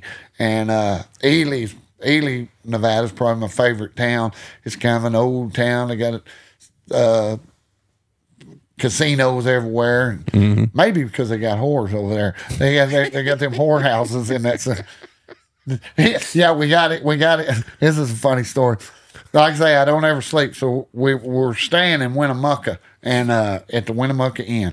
And we go over there and this old gal, every night at midnight when I get up, I go in there and it'd be just me, the bartender, and the door guy in this casino / motel. We're sitting there, and all of a sudden this, I guess it was the Saturday morning, this gal comes in, good looking little old gal. Good look, gorgeous, 25 years old, blonde, wearing blue jeans and boots. And I mean, looked like a little barrel racer come off there. She goes bullshit with us all that. And I said, hey. She goes, I just got off work. I said, oh, yeah? What do you do? So I work at the brothel. A brothel? There's a whorehouse? Said, oh, yeah. I said, no shit? And I was like, are you like the door girl or are you like one of the girls? She goes, no, I'm one of the girls. I said, no shit. And she told me, I said, well, how much you make over there? And she told me how much she made. She said, I only work on Mondays and Fridays and da-da-da-da. And then Wednesdays I go to Vegas. I said, man, I got to move to freaking. I was telling the old lady. And then I was like, she's born and raised there. And I mean, it was weird. You don't get that in Archer City, America. I was telling my wife, I said, hey, they got a gal up there. She's for rent. Can I have some? Hey, you son of a bitch, don't you bring nothing back home to me right now. You can't wipe off. Blah, blah, blah. Yeah. But it threw me for a loop. Yeah, there's a brothel. What? You got a brothel? Get all excited. Yeah, but no, Nevada is cool. That's what I was telling that boy last night. I said, need to get you a band of buds because you can go anywhere. The whole state's public land. Yeah, you just go anywhere. And like I found that one mine out there, 37 miles back in there, and it's just, and of course you got to learn to hunt that sage. Yeah, I mean you got to learn to hunt it, and they're all over in that sage, and but you got to be quick. You gotta be quick, and that's why me and Rusty, we were proficient. It was funny. I think the first day I killed everything but one. The next day Rusty killed everything but one, and everything come to his side, and we wound up killing 17 in 2 days. But we hunted good. Matter of fact, he's coming this weekend to hunt with me. And I said, well, you done there, so now you come with us. So that'd be cool. Yeah. I got to pick him up at the airport Friday, and he's gonna go. He's going to get to see what 762 teams look like. Yeah, that's a bunch, which it'll be tough to win that son of a gun, but hell, that's the way I like it. Hell, anybody can go win a 10 team hunt. There ain't no honor in that. But you won that San Angelo most dogs. I'm not into the weight contest. I'm not into the luck contest, but you kill most dogs, you've done something. Yeah. Especially at San Angelo, because there's some, you got Casey and Laramie and Nathan, and you got Bruce and Keith and Wesley and Matt Skolsky. I mean, you got some killing some bitches in there. Yeah. And they're allowed thermals again, correct? Yeah. Yeah. Because I know that with them bringing that back, that's Wesley and them came back into the picture on most dogs. That's for sure. So when y'all are like hunting the contest, when you hunted Nevada with him, were y'all both, that was shotgun only, correct? Shotgun only. So how were y'all, if you can explain it, how are y'all setting up as it pertains to, like, was one of y'all, how was y'all set up as far as the call and with the wind and all that kind of stuff? Well, you put the call right there on you because I mean, there ain't no very few clear places to do it. You know, you'll try to find a clear place, but you know, some of them places you got to stand up because the stage is so big. But usually we have a dove chair, sit in a dove chair, you know, right there. Rusty would be the upwind guy. He would be with the caller and go that, and I always watched the back door. It seemed like, you know, everything was different, but it wasn't really any different down here. But it is a adjustment to, you know, right tactics. You know, there ain't no sitting there laid back on the deal because it's going to happen, and you won't see them until they're right on. Yeah, kissing the barrel. Matter of fact, I think the one coyote, there's only one coyote that got away from us. There was a double come in, but it was, like I say, it's so fast. Rusty killed the one and got a shot at the other one, but it was just bam, bam. It's all within a 10-yard. You got a 10-yard window to get him. And, but it was pretty cool. Were y'all still sitting up in a crosswind, or were y'all sitting up in headwind, or? No, we set up into the wind. You know, just like I say, Rusty, we didn't deal, and I'd be over to the right or left, and I'd always kind of watch the back door just in case. And hell, that one I shot way the hell out there. It was funny. We actually had a little bit of a sand dune hill, and I was up on it watching the back coming, and I could see him kind of mobiling through there, but you just see glimpses of him. Yeah. And then all of a sudden, the sun gun stood up on one of them stage and picked his head up, and boom, that's where I shot him. So, as it pertains to cow hunting in general, do you prefer a headwind or a crosswind, or either? Headwind. I'm a headwind guy. You just working to the wind, keep the wind in your face. But yeah, keep wind in my face and sun at my back. It of all there, you know. And if crosswind, you know, everything's different, but of course, but that's just the way it always is. But hell, I got a buddy of mine that kicks my ass every year, and they call everything downwind, straight downwind. I remember. I can't remember this guy's name. They hunt with a little wide open country. Yeah, you can. So what I've seen over the years is the more I go into open country, like we're talking about way more open than this. Yeah. We're talking about like prairie type shit. It's almost all those guys that I've hunted with in that vast open country. They almost always only headwinds. Like they don't even think about crosswinds or anything like that. It's just headwind all the time. And because we're literally traveling through what we just called headwind all the time. And it's super interesting to see. The cool thing about hunting with tons of different people over the years is seeing other people's tactics. Oh yeah, I love it. You know, see how they set up in certain wind situations and what they're looking for and all that stuff. I have called in animals from downwind. Oh yeah, and I would just about assume that you're calling more coyotes in the downwind just because the sound's going to travel that way that you never see.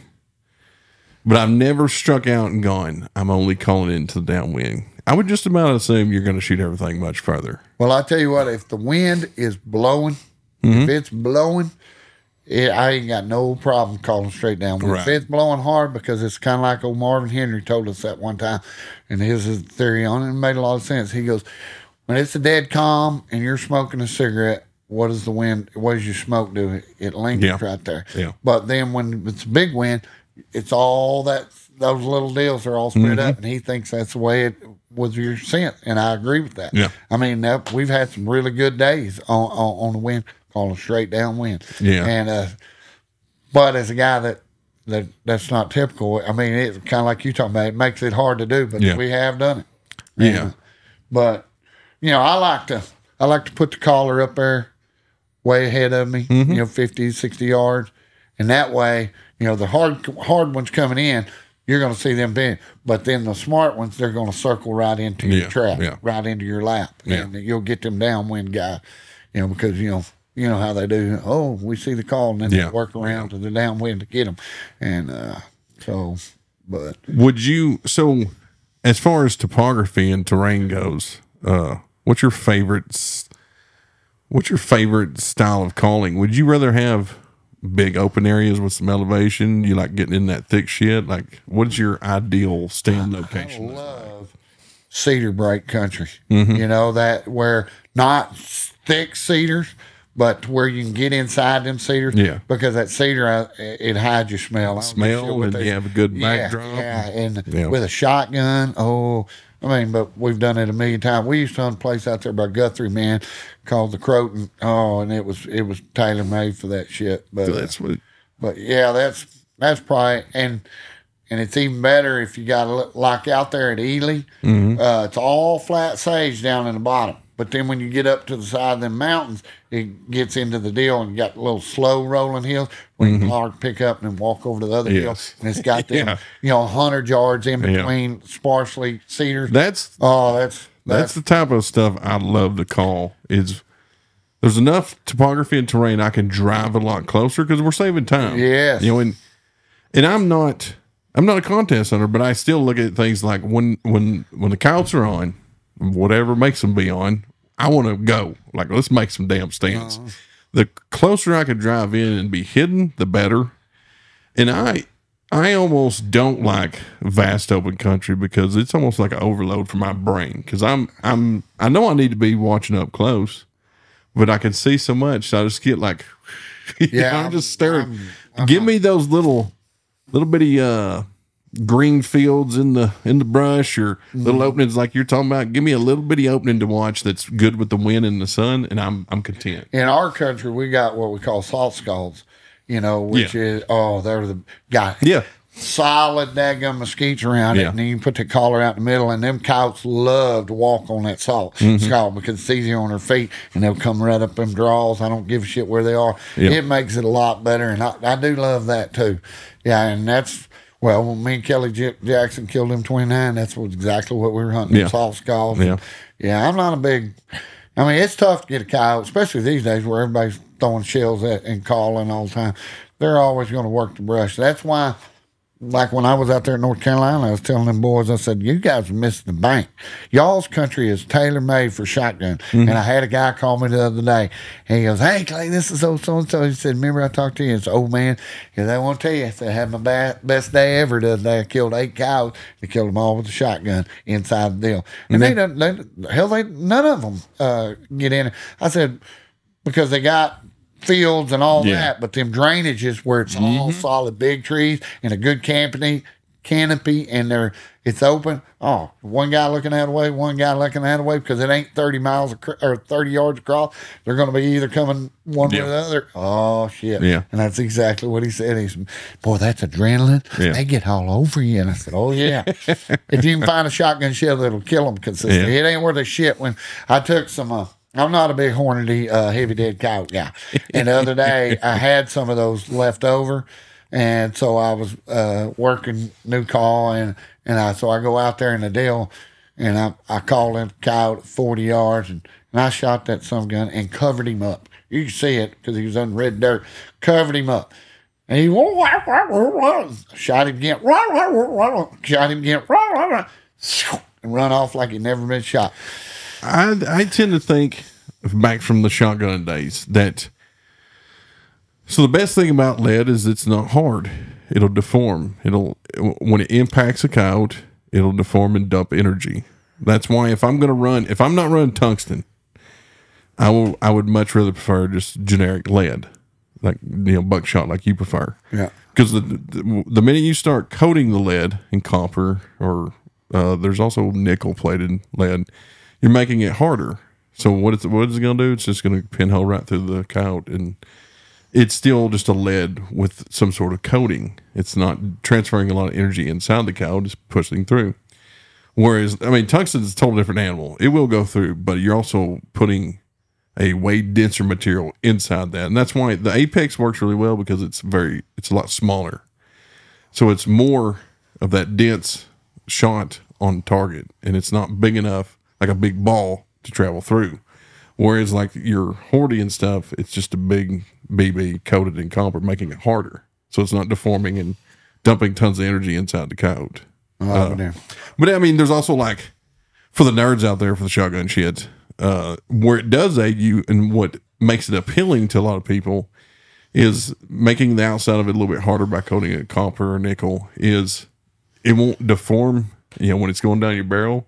So a lot of times it'll pattern really well, and that's what draws people to it. They go shoot, and they're like, "Oh, I'll be able to shoot them way out because this patterns really well." And the reality is, there's a lot of times they'll pinhole through the shit, and they're not transferring a lot of energy because it is coated. It's like this I don't know. The shotgun game. When I was in it, I treated it just like the ammo and shit. I just nerd out about shit and tested all kinds of stuff. And nothing kills better than tungsten if it patterns well. Boy, but it is the most expensive shit to shoot. that ain't no shit. That's what you said you did. That's what I end up doing right before I kind of, because I don't even hunt shotguns anymore except for birds. Right. But right before I got out of it, that's what I did, because tungsten had just progressively gone up every year, and I couldn't imagine what it costs now. But I would go tungsten, lead, tungsten, tungsten, lead, because I am definitely with shotguns, especially if you're hunting a contest where you got to get that coyote.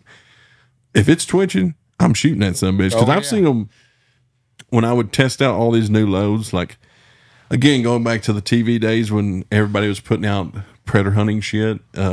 Same thing with shotgun shells. There's all kinds of, like, Winchesters coming out new load, and Hornets coming out new load, and heavy shots coming out new load. Everybody's coming out new coyote loads, which is normally like some sort of coated lead or tungsten shot or what have you.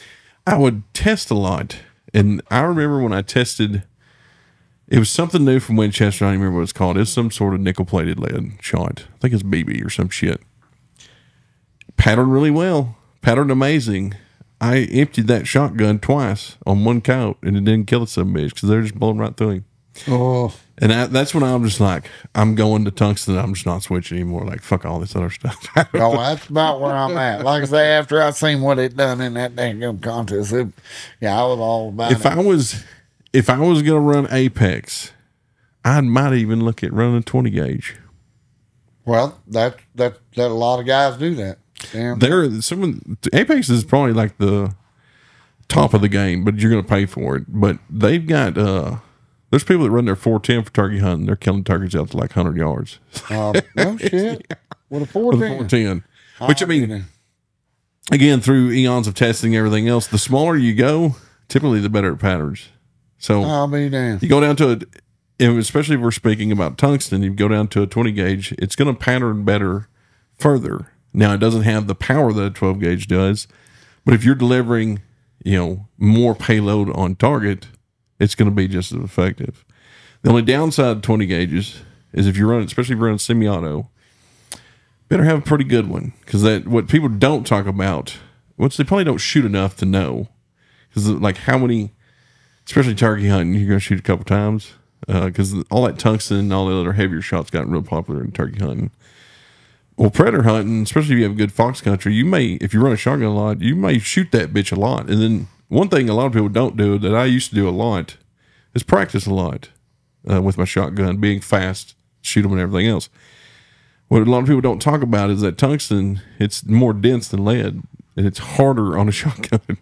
We burn up a bunch of shotguns testing and shooting lots of tungsten shot loads. Oh, but damn. So when we swapped to 20 gauges, this was like back when we had phenomenal fox country.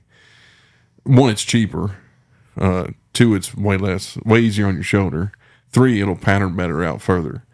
But I started out with like cheap shotguns. Couple hundred rounds of, some heavy tungsten shot. The bitches start falling apart. But I mean, as soon as I got I think it was either Benelli or Beretta, I don't remember which one it was. That some bitch got thousands of tungsten rounds down, and that's never hit a hitch. I mean, you got to keep it clean, obviously, but that tungsten shot, because it is more dense than lead, it's pretty rough on shotgun, which a lot of people don't talk about because they don't shoot them enough. Well, I'm that guy. Thank God for guys like you, because I don't know. I never patterned it. I don't think I've ever patterned a shotgun. I take it out, and if it kills it, it kills it. If it don't, I'm just. I will never forget my first shotgun coyote. It was probably October, because it was a female with two younger pups. And I'm sitting right, just about like we was talking about earlier, one of those perfect stands where you just had a little opening, wind's right, and weather's right, and I had all three of them coming in. And this was the first stand I ever carried a shotgun. All I knew was buckshot goes in shotgun. You point a shotgun and kill them. Yeah. And I shot all three of them son bitches, and every one of them run off. And I cussed that shotgun all the way back to the truck. Now I'm like, this ain't worth the fuck. Yeah. And I called a buddy that night. I'm like, y'all use a shotgun for coyote hunting. This don't work worth the fuck. Like I hit all of them. None of them died within sight. I mean, I didn't go look for them, but he's like, "Did you pattern?" And I'm like, "What the fuck you talking about?" Yeah. That's what started me down that path of nerding out on his, like, you go out there, shoot a target. And that's why I got a guy on my team named Lynn Trader. He is my technical guru. I mean, he is you made over. He's got every load. He's got half his house is for loading, and he's that guy. And he goes talking about ballistic coefficient and all that bullshit. I said, I just look at him like an old retard. Dude, I don't know what the hell you're talking about, man. Yeah. I put the bullet in. And, yeah. Matter of fact, yesterday I took a boy from Decatur. His name's Bryce Elder. He's pitcher for the Atlanta Braves. Me and him, and he's a young boy and all that. But he knows all about his guns and all that. And he went. I said, Bryce, I'm not that guy. I said, he went to asking me about my gun. Was this? Shit, I don't know. I put the bullet in, it goes boom. Got a trigger and a barrel. I said, that's all I know. And I said, hell, I don't clean my shit. I think the only time my gun's ever been clean was Wade Chandler did it. The last time I did the podcast. Matter of fact, I should have brought my gun. Yeah, you should have. Get you to clean it in. Yeah, because that's the last time it's been cleaned. God almighty. Yeah, that somebody looks like you sow weed off of it right now. He was like, this is a brand new gun. Yeah, brand new. I got mud all over it and dirt. Yeah. Lynn, that's some gun. He loved that shit. Yeah. Oh, shotgunning can be fun, but it also be aggravating. But I mean, oh yeah, it can be. I shot that one coyote in that Throckmorton hunt that one time. Actually, no, I did good in the shotgun hunt because I had the Remingtons. But then the next week, I thought, well, hell, that worked so good. Oh, I run out of the Remingtons, so I got some Federals, same shot and everything. And I shot a coyote 7 times. I had that 10-shot tube on there. Shot it 7 times. The first time I shot it from here to that damn door at 7 yards, and shot it 7 times, and still had to run over and stomp him, chase him down, and stomp him. And I was, me some bitch, I throw them some bitches away. But when we were scouting out there in Nevada, I did shoot a coyote. I had some of them Federals that I bought up, and I didn't want to waste the good shells, so I shot one at 80, and it killed it. So, freaking who knows? Hell, I don't know, but I know them tungsten. That not one coyote ever got up and left out of them. Don't put a hurting on them. So for $10, they're worth it. If you're serious about it, you're not going to take out. But I mean,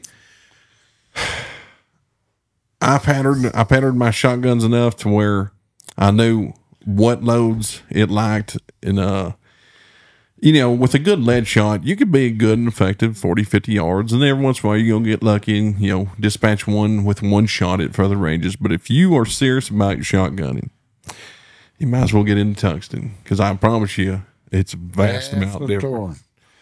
Yeah, and I'm surprised there ain't more people that selling that coyote load. It's getting more readily available, and actually Heavy Shot got bought out by one of the big companies. I don't remember which one it was. So theirs ain't as high as what it used to be, but like I think we were messing with it pre COVID stuff, but like COVID, I don't have a good line on those components. COVID dried up, and I'm just like, we'll revisit this later on. But hey, a lot of people just won't spend the money. It's just fucking expensive. But it just depends. Like, how serious are you about shotgunning? If you're serious about shotgun, you go hunt a contest.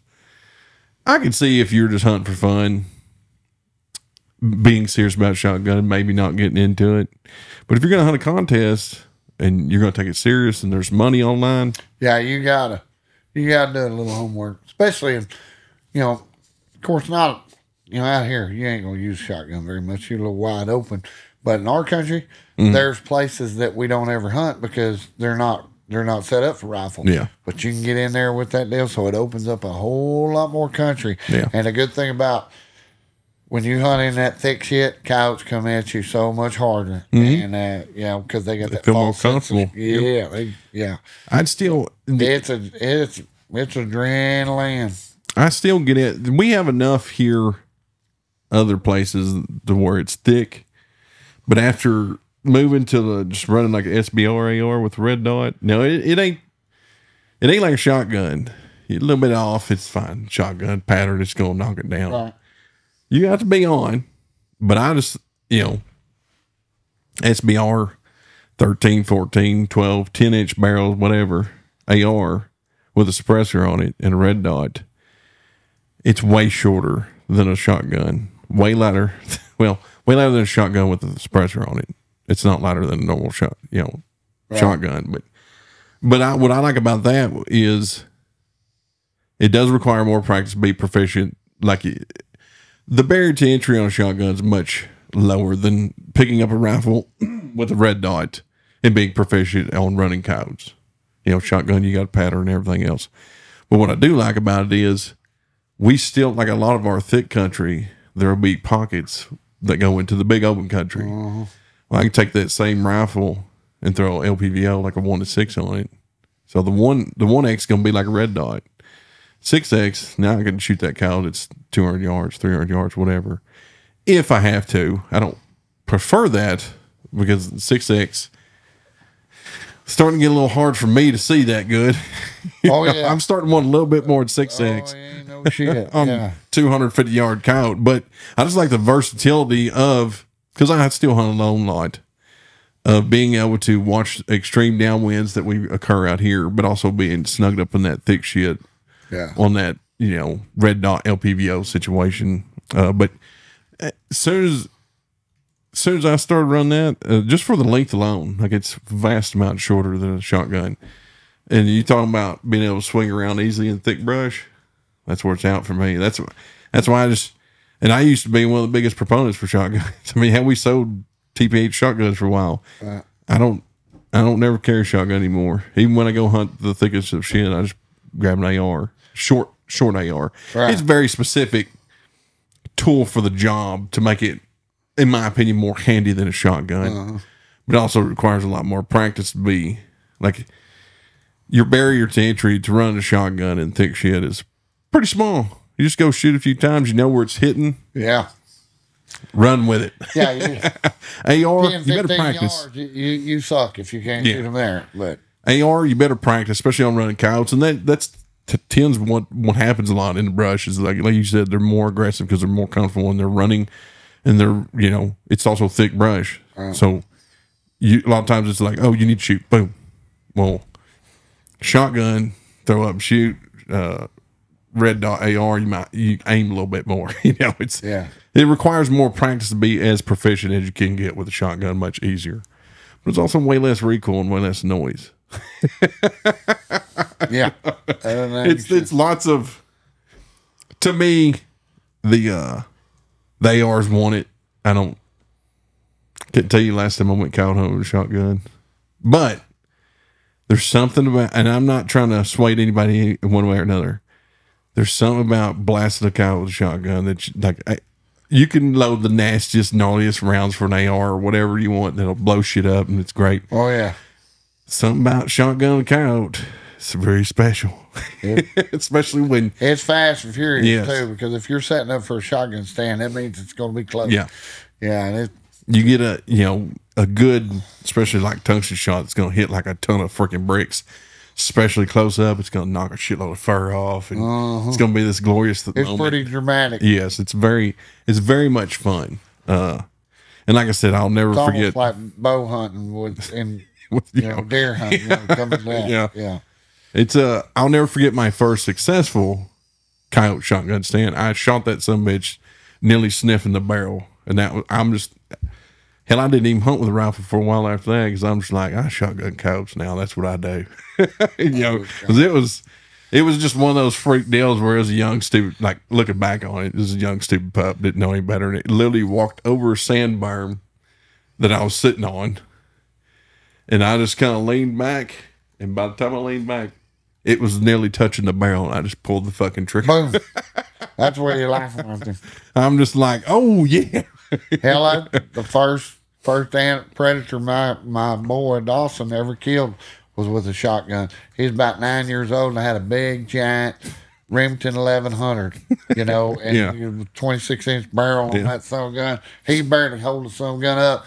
I had him over to my right, had the collar out in front of me and assault squad. We're sitting there.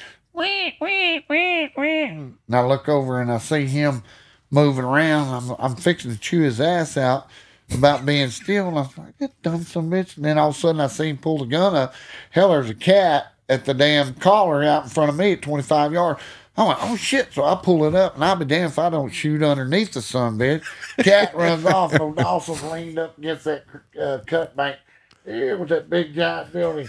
That cat's running and rolls him at 55 yards, and old Dawson goes, Dad, you suck. I said, yeah, I do, son. Yeah, I got that cat mounted. He's up at my bunkhouse. But yeah, that was the first one he ever did. But yeah, that shotgun, I still got that shotgun. It's old, killed a bunch. But they'll, back in the day, though, I was not until I found a shell that could actually kill them. Boy, I did not like it. I shot that cat one night at 10 yards, and somebody's run off. And me and Mitch damn near got in a fist fight over the son of a bitch. We run off. We found him next day, but I said, fuck it, shotgun, I don't want no part. There's another thing I don't like about shotguns is if you ever watch the loading process for the shotguns, and the powders for them aren't that great. You can find a load for your shotgun that works really well and just buy up a shitload. And just literally hunting from different weather changes is going to change how it basically expands on its pattern and everything else, because it's moving at a different velocity. Man. That's been my only complaint about shotgun. This is diving deep down into the rabbit hole and using it a shitload to wonder why.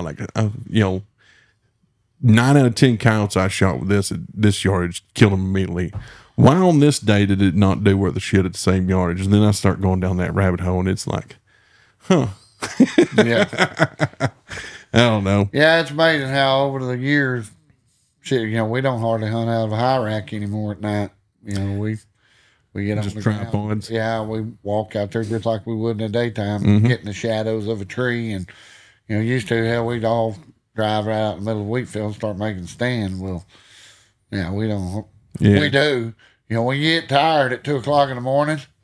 And it's been slow. It's a lot easier to crawl up in that rack than to walk out there a quarter mile and make a stand. Yeah.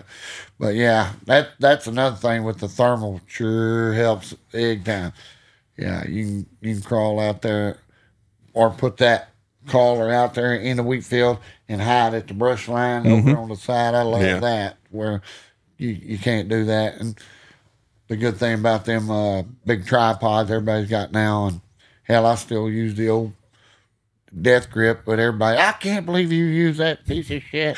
I said, damn, dude. I said, all I needed to do is hold my gun up. I said, I don't need it to give me a blowjob. I said, shit, I mean. Everybody's getting spoiled nowadays by good equipment. I was like, yeah, but, they got them ball heads and all that, and I got one of them, but I don't have the deal underneath my guns and all that. And I was like, I don't really like being locked into something that way, because when I shoot a run shot, I like to pull it up and free flow.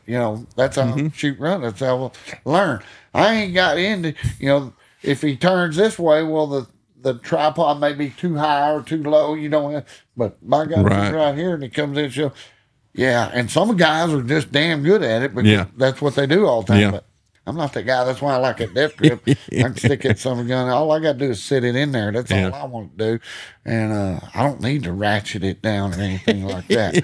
But yeah, it was like, oh, no, I can't believe you use that piece of shit. Well, fuck, kill 430 of them some bitches. All right. Damn. But I remember the first, I used to never use shooting sticks. Shit forever. I never used shooting stick. It was always my knee or something. Matter of fact, I remember old Jeff Thomason come with us. We was hunting a deal, and he was filming. We were hunting. It was me and my boy, and we was filming. He goes, you don't have a shooting stick? What the hell I need a shooting stick for? The coyote come running in, I'm boom, and I shot him. I'll be damned. I just cannot believe you don't use a shooting stick. And it just blew his mind. Well, then Kelly Jackson one time, he's giving me a hard time. Can't believe you don't use no goddamn shoot stick. And Mitch don't use, my partner don't use one. Kelly bought me a goddamn some bog ponds, just a 2 deal. The very first goddamn hunt, I'd sit up on top of that hill and the coyote's coming in. He gets like 60 yards moving to my left, and I'm just about to shoot, and that leg collapses on me, and I shoot because I got a feather broom, and them sticks are still sitting up on that hill in about 5 different pieces. That motherfucker! That's what them goddamn shooting sticks for. But now, after I got used to them, hell, they're handy as some bitch. But it's the same with that death grip. I like it because all I got to do is hold my gun right in there and I pull it out when I want to do. Yeah. Yeah, and same with those, all them deals that go up in them high racks, them Cop Jaeger and, them deals, those are pretty nice. Yeah, everybody's up making in the rack. those. Yeah, that's handy. Handy. Like I said, you miss one nowadays out of a rack, you fucking suck. I mean, because basically you've got that gun's up in there, It ain't like the old days where you got to get to the corner and goddamn, y'all be still, goddamn, be still, goddamn. You're going. Oh, I still do. You're breathing. Damn it, you're breathing. Yeah. I mean, you've heard the conversation. Oh yeah. And if you miss, it's because you were moving. Yeah. I was just breathing. Well, that's what you got to hold your breath. God damn it. I mean, we have fought over that goddamn shit. Oh yeah. Yeah. Get down on one day and see. Here's a funny story. I got this one big $high rack that guys sponsored me years ago. First time we used it, we hunted the San Angelo. It was the first time I ever hunted San Angelo. And we hunted over here at Big Lake. We got over there and we got in this rack. Well, from my ass to my feet, I'm a fucking midget. From my ass to my head, I'm a giant. And so most of your full-size pickups, I cannot drive because I cannot see below the dash. And, I'll have to lean the pickup. My buddy's got a Tundra. I can't even get in it. And so that's why I'm a Chevy. I can get down in that sumbitch. And so we get this rack, and we go up there and sit on it. Well, there's no way I can use it because the rail's down here, I need it up here. And I was like, well, fuck, I can't even shoot that. So I had to run the light all goddamn night because my buddies, it fit them perfect. Yeah. Well, me, I got goddamn get down here and get them mine. Well, we hunted all that damn night, and then we made it to the weigh-in, go to the weigh-in down there. We're sitting there drinking a beer underneath that deal. And I got to looking at that rack, and I said, kiss my ass. Hell, the goddamn it had pull deal. You could adjust the goddamn chair up and down. Well, kiss my ass. I got up there and put it down. I thought, this would have been nice. Yeah. All night long, if I wanted to shoot, I'd get down in the corner on the knee. Yeah, the expanded metal, cutting in. Oh, yeah. Knee. Yeah. Yeah, that's big goddamn. That's when we learned about trolling. I didn't know what the hell trolling was. We were having hail and couldn't get nothing. We was right there north of Big Lake. And then I was like, hey, when in Rome, do as Roman does. I guess we'll troll. So we turned that goddamn collar on. We took off. And I had my 2 buddies. They were driving. And Jaime and Sandy Bob were in deal. Me and Lynn was up in the rack. I'm running that light. We ain't went 100 yards. I flashed the hood. There's a goddamn bobcat over here running just as hard as he could to us. We got the lights on and everything. Yeah. Runs to it. We shoot that cat. And I went, I'll be goddamn. We go on down there a little ways, go about a mile. Another cat comes in. Boom, we shoot him. Here comes the cow. Boom, they're chasing the goddamn pickup. Mm-hmm. I went, what the? And then the last one cat we killed, we're going down an old field road, which is good. And we're coming across there, pretty good click, back and forth. And all of a sudden I turn behind it. There's a cat plumb wore out, been chasing us for 5 miles. Hey! We shoot that son of a bitch 15 yards behind the tail lights of the damn pickup. And I blew my goddamn mind. Yeah, trolling. Yeah, I didn't even know what the hell it was, but it worked like it's saying. We've done it once or twice. Yeah. It's just I think we've done it once in a contest. Big cat, obviously, but it was one of those nights where we was on a big ranch and you just couldn't get a fucking eye.